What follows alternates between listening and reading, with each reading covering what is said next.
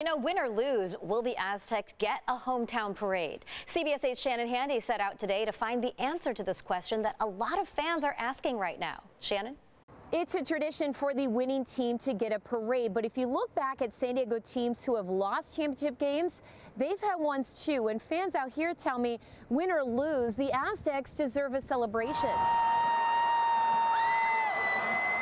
San Diego State's March Madness momentum continues tonight as the Aztecs play in the championship game for the first time in school history. Confident, excited.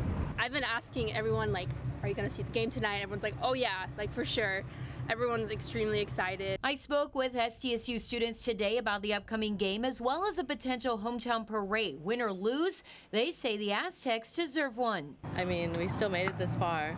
It's still an accomplishment that we won like every other game. Yeah, we're proud of our hometown team and we'd love the chance to be able to show it. I reached out to SDSU asking if any plans are in place for a parade. A spokesperson told me there are no details to share right now. I also inquired with both San Diego police and the city. The mayor's office said they'd get back to us. SDPD did not respond. So no definitive answers, but looking back, San Diego has held parades even when their team loses.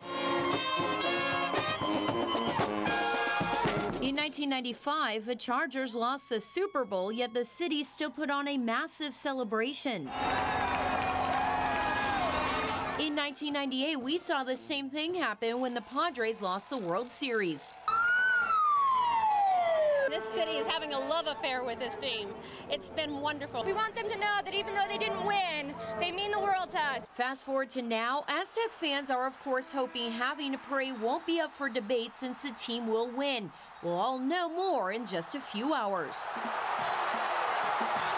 And we will share details of a potential parade as we get them. Again, the game tonight airs right here on CBS 8. Go Aztecs!